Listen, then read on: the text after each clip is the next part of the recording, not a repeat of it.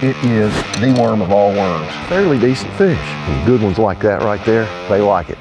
Got my favorite worm in the world on this one right here. The old 7-inch cutter worm. That's a nice one. Look at that one go.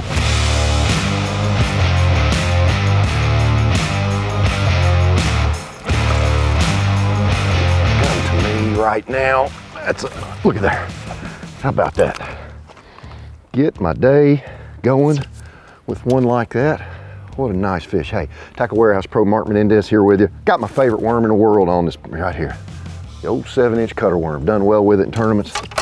And good ones like that right there, they like it. That's the best kind, one that gets caught on that thing.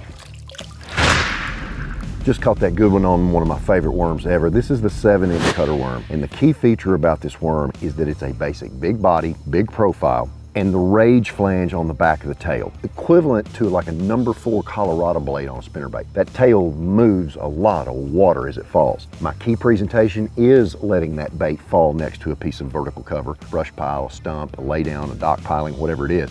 But that tail is the whole thing.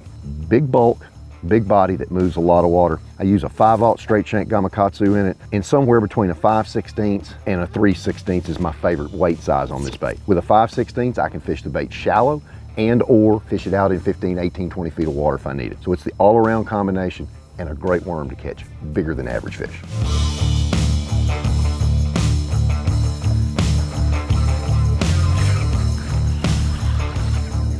Yeah, a little bitty guy. That bit it just like a little old bitty bass would bite it. He just pecked and pecked and pecked, and I finally decided to set the hook. Fairly decent fish.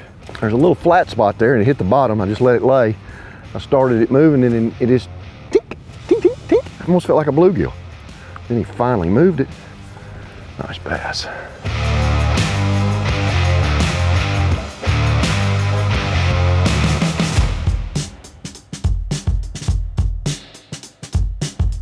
Cool thing about this big old worm is its versatility. I can fish it on the fall. I can pitch it in the cover. I can retrieve it like a spinnerbait. That's one of my favorite ways to do it. And the other thing I really like about this bait, this is the worm I just caught that last fish on. It tore the end of my worm. Bite a little bit of the worm off, re-rig it on here, Texas rig, come in a 1/4 inch, come out of the hook, slide it over the hook eye, bend the hook back towards the worm. I want the tip of the tail to be up. That helps the worm swim some more. Next to cover, I like it vertical. I like to jig it in the cover. And then the final way I like to fish it is like a spinnerbait. Throw it out there and literally just wind it, just like that one did right there. That's a nice one. Look at that one go.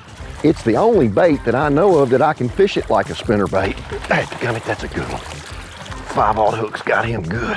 Let's just quit messing around here. Look at there. On a long cast, it's more versatile than just about any soft plastic I've got in the boat. This one hit it, just winding it like a spinnerbait. I pitched it by the dock and caught one on a little flat point with it. It is the worm of all worms for me on the Elite Series for sure. That's just amazing, all the things I can do with this thing.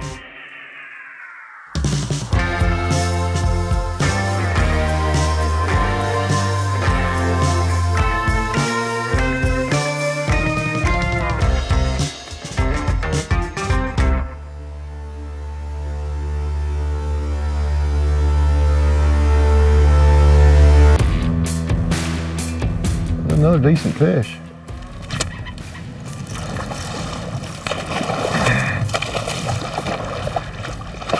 That's a hot one. My favorite worm of all times right there. You can use it 10,000 different ways. To see all the good stuff that I use here and how I fish this worm, check it out on Tackle Warehouse.